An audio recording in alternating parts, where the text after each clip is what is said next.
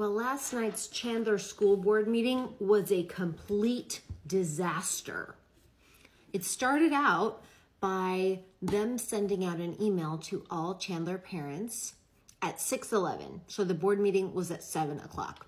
And at 6:11, they sent out this email saying that the district does not tolerate threats, intimidation, or violence of any kind. The district is appalled and saddened by the serious reports of threats and violence occurring within our community, and particularly among our youth, and adds its voice to the collective chorus calling for an end of violence.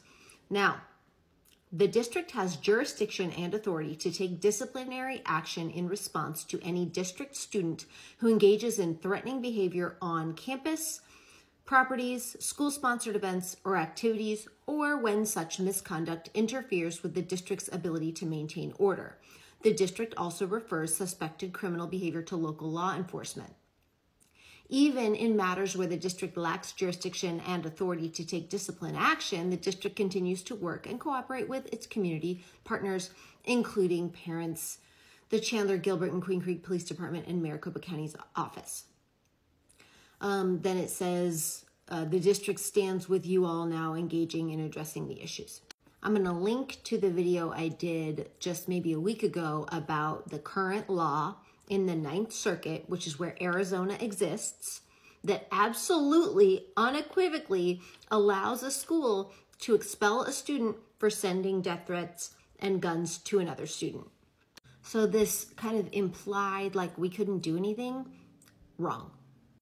The school board, Chandler School Board, did not address teen violence or the notice of claim at their school board meeting.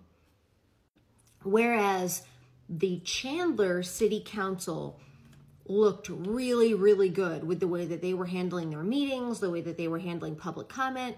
The school board could not have been worse. The school board told people to prepare 3-minute comments. People did prepare 3-minute comments. Then when they got there, they decided, no, it's going to be 2 minutes. And when they got to their 2-minute mark, they cut the mic.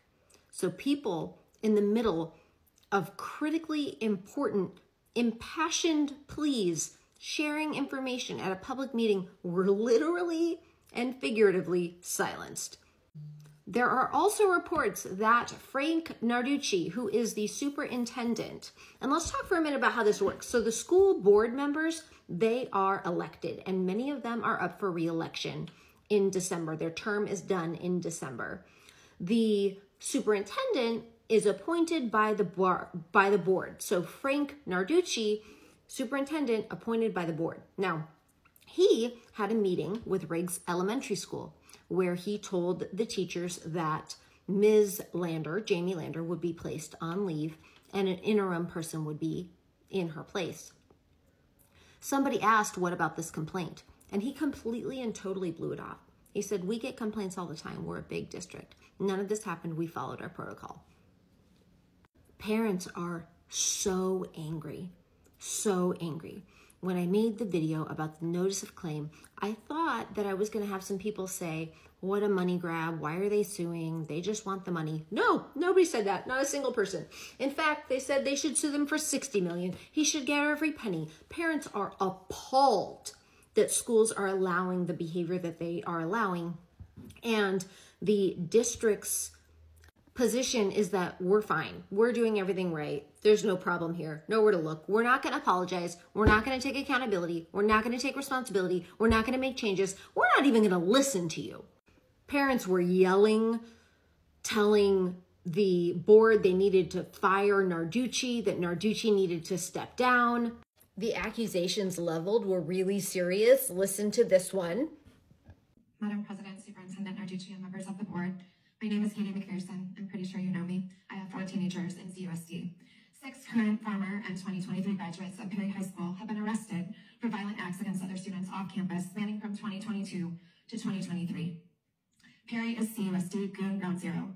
In the 2020-2021 school year, these students had on-campus behavior investigated by the football coaches, Ms. Jennifer Burks and Officer Jesse Allen. Although the findings resulted in a restraining order and proved that there was a nexus of bullying, harassment, and intimidation and other violent acts existed, the assailants remain students at Perry. These families have left Chandler Unified because of this these children and your staffs in action. On April 28, 2023, I personally emailed your leadership team that this group was arrested, and one member stated he wanted to hurt people and kill police officers. Not one of you responded to my email. A common theme that the perpetrators of this violence have had are many student witnesses filming and recording. At the town hall, Dr. Aaron Crasto so eloquently stated, "To witness is a verb. There is power in witness. This violence could only persist because the conditions and the environment allowed the violence to persist and was reinforced by bystanders." This pattern of silence and inaction echoed the silence that I and other Castile parents brought forward last year when 7 female students were abused by its teacher.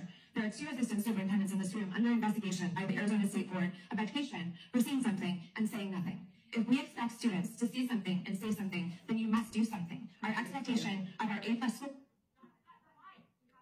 Chandler School Board has had an opportunity to watch all of these other organizations fail in the way that they handled information, news, accusations, and they did the same thing. Instead of taking accountability, instead of addressing it head on, instead of being proactive, instead of asking for assistance and programs and investment, they have done the same thing. Deny, deny, deny, deflect, deflect, deflect. And now parents are looking at seriously pulling their children out of Chandler School District.